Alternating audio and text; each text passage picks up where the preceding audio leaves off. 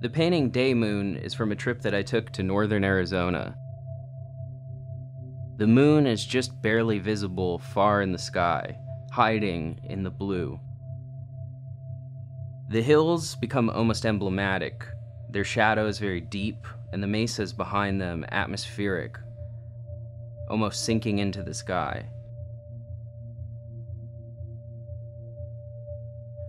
The focus of the painting Desert Tempest is movement, finding movement in something static, allowing the clouds to billow and move around the mountains and the buttes and find their way through the canyons.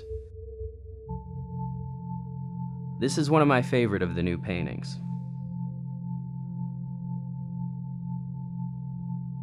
In the painting The Old Symbol, we see the cliffs rising out of the desert plain. As the light hits them, it becomes almost like puzzle pieces, almost like a language, like glyphs or symbols that represent the spirit of the desert.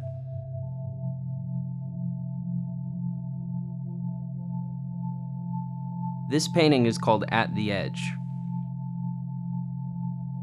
The clouds are sharp, and the vantage point is almost as if the viewer was standing at the edge of a tall cliff looking down into a valley, seeing buttes and mountains and mesas made up of cream and red stone.